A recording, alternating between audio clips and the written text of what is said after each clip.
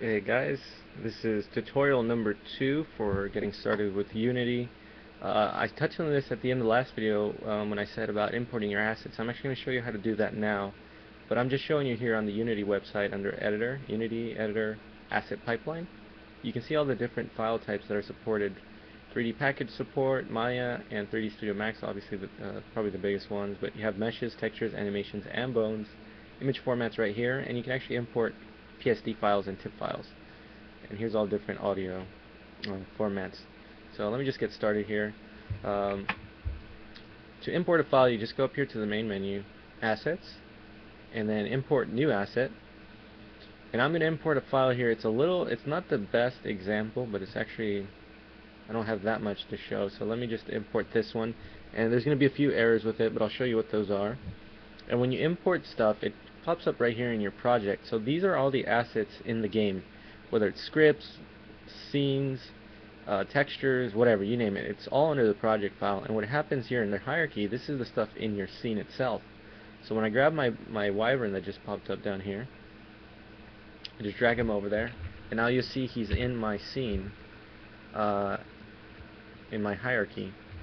And I can manipulate it like I showed you last video using those different things. And you'll notice when I imported him, or it brought along all of the stuff that was in the max file. So it imported the biped with all of its different bones. And you can see here, for example, and again, this is a little messed up, the biped itself. But you can see here, if it were actually working correctly, you can manipulate it right here. And it also imported the mesh itself. The one thing it didn't import, as you'll see here, is the texture. There's no texture. So you go to Assets again, Import New Asset, and then you find your texture. In this case, it's my PSD file. I click Import, and then there it is. Now again, I said this model is a little bit messed up because it's like two different objects. So it'll try to apply the same texture to this mesh right here, when there's actually no texture. So I could just basically remove that texture there.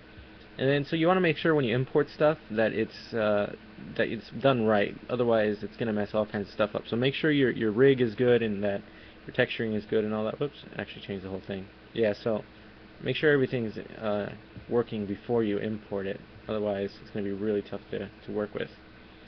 And then you'll see here, there's a few. Again, when you go to your inspector, you'll see all the different settings here. The shader, which includes the texture that we use and all that stuff, size, position, all that other stuff. But again, this is if you have your models to import. So I'm going to erase this for now. Just remove it completely. Whoops. I just moved something that I shouldn't have moved. Let me okay, I just had to pause there for a second because I moved something I shouldn't have. Anyway, so I'm just going to get rid of my model here. Select it here. So I'm removing it from the scene, and I'm removing it from the project altogether because I don't want it in there. So then, if you want to just create some objects, there's a few different things you can create, and they're called game objects, which are things that you can assign certain components to. For example, you can create an empty one, which is actually, it's nothing, but you can always attach different things to that. The basics I showed you, which are the shapes, which are right here: cube, sphere, just basic objects. And then you have a few different ones, like starting from the top, you have particle system. And I'm not going to get into exactly all the workings of these yet. But here you can see that you can edit all these different settings, and I recommend that you play with these just to see what they do. But this is, you can use this to make beams, you can use it to make fires, smoke, whatever. And then you can create a camera. In this case, we already have a camera, but I'm just going to show you. And you'll notice that when I move the camera, it actually shows me a preview of what the camera sees. So you can move the camera to where you want it, and you can see exactly what it's looking at.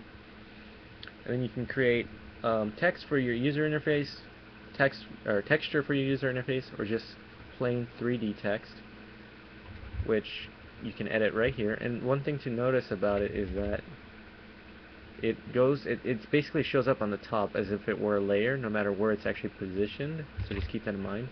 But here you can edit it to change it to, like for example, Hydra Interactive Studios, or the Dev Club change the font and all that other stuff right there. Then you also have the lights. You have a point light, which is a radial light. This is the center of it, and then you can change the its radius by dragging this little shell it has around it. So you just choose one of the points, like that one, and drag it. And then you also have a couple other different ones. You have the spotlight, which is just that, it's a spotlight.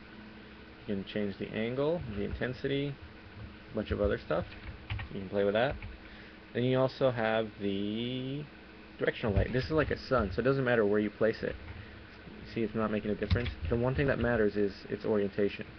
So imagine if we're the sun, basically it casts a huge blanket of light. It's just the direction that it comes from that matters.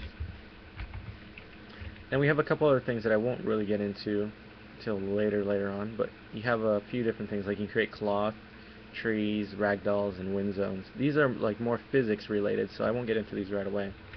But for now, there should be plenty to play with. I recommend getting into the lights and just playing with the different settings.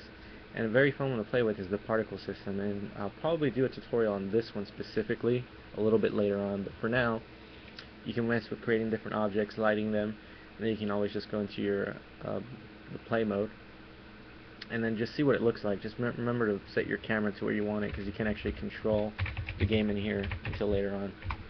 So I hope this was helpful. See you next time.